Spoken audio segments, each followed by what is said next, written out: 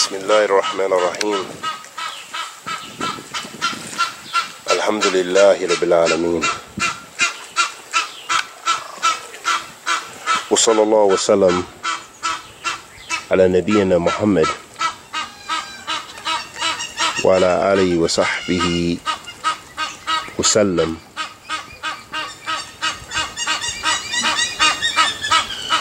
Amma ba'd. Ahabati fillah.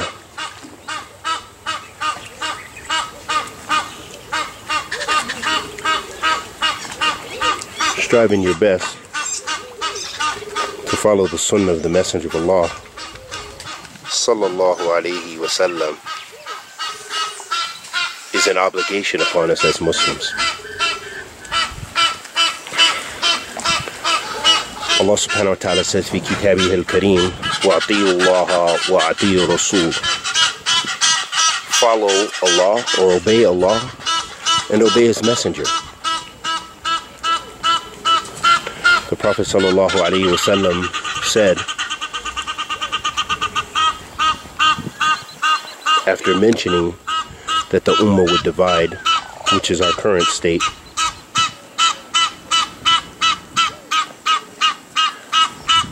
he mentioned holding on to his sunnah and that of his companions, radiyallahu ta'ala anhum.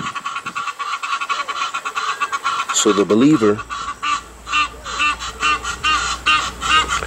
is ordered to follow the sunnah of the Messenger of Allah sallallahu alayhi wa alihi wa sallam, and to follow the sunnah of the companions of the Prophet sallallahu alayhi wa sallam radiyallahu ta'ala anhum ajma'een. وَلَوْ كَرِهَ الْكَافِرُونَ. Even though the disbelievers hate it, and even though the heretics hate it. So anytime you hear a person speaking ill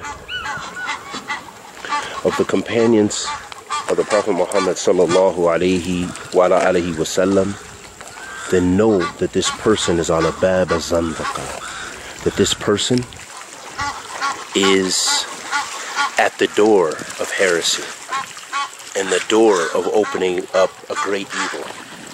And we ask Allah the Almighty to protect us from that and bless us to adhere to the sunnah of the Prophet Muhammad sallallahu alayhi wa sallam. Wa sallallahu wa sallam ala nabiyyina Muhammad wa ala alihi wa sahbihi wa sallam.